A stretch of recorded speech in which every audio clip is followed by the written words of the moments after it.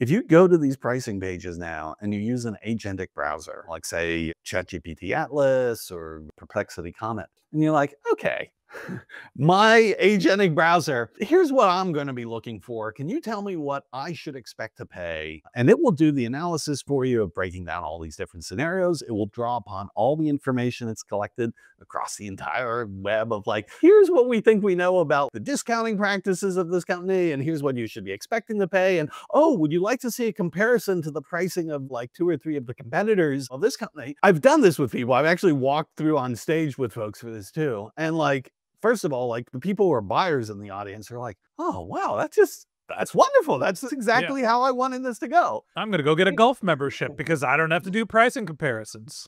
And then meanwhile, like anyone who's like a sales manager or sales director from a vendor in the audience, like they start looking for the bar because this blows out the entire control playbook of pricing and discounting and things like that. That used to be where the leverage was in saying, okay, at least here becomes the choke point where we can now fit people into our process to extract the information we want. And you get to a place where like buyers are like, no, we don't have to play your game for that. We actually have the information asymmetry starts to shift. And it is actually that the buyers have more information than the sellers do. And that's going to be pretty wild.